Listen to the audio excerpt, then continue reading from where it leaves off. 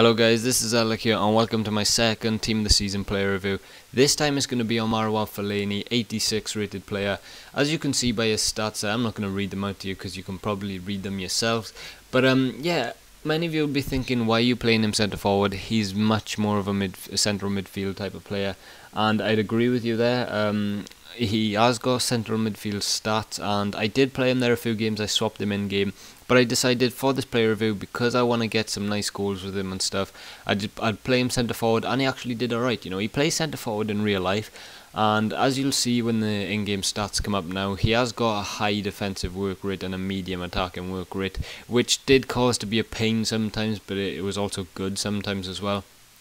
You can probably read them in-game stats for yourselves there, but I just want to talk a little bit about Marouane Fellaini. Now, I did enjoy playing him centre forward. His ball control and his dribbling were much more improved from his two informs and his normal card. Also, his pace just seemed to be much better than 79. Same with Michu, really. I think Michu had 78 pace. But they both improved pace by a lot. As you can see here, the first goal, he just beats a defender easily there. Nice roulette and a nice finesse into the bottom left corner with his weaker foot. Now, the only thing I was let down a bit by Marouane Fellaini was his, not his weak foot, his long shots. Now, it says, I think he had high 90s long shots. I think he had around 98 long shots and high 90s power, shot power. I didn't really see that, you know. I went for lots and lots of long shots with him, and he didn't really score a great deal. I mean, you saw that one there. That one didn't even go into the corner. It just, you know, just kind of got parried in by the goalkeeper. And a goal is a goal, I know that, but I really expected more of his shots. But on to the main good things about him now, really, is his position. And now, he was kind of back a lot. He did play more of a CDM, even though he was playing centre forward. But when he did get into them positions in the box, he really made a difference. And he just got into them nice positions where you could just cross the ball into him and he'd be there waiting for the ball.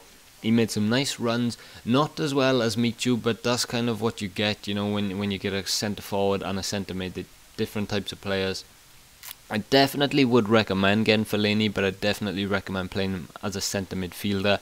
He's got good shot, but I think his defensive stats mean that you should really play him more of a centre midfield role. And when I did play him centre midfield, he came up against, I think it was Ronaldinho in form, and the other one was Tarap, and he did really well. You know, he's so physical. That's another thing, by the way, guys. His strength is absolutely superb. He didn't get muscled off the ball once, if I remember.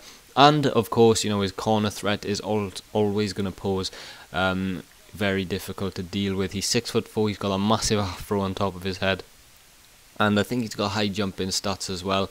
I believe he scored around 10 goals in 6 or 7 games for me, which is pretty good from centre forward.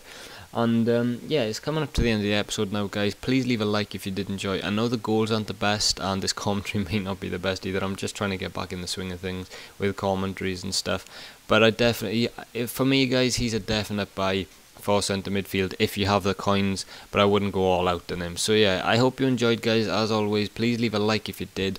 My Twitter is in the link in the description below, and yeah, that's about it really. I got nothing else to say apart from this player. I'd probably give him an 8 out of 10 because I think his dribbling kind of lacked. No, I wouldn't even say that. But anyway, guys, hope you enjoyed. Please leave a like I said. Please subscribe if you haven't, and peace out.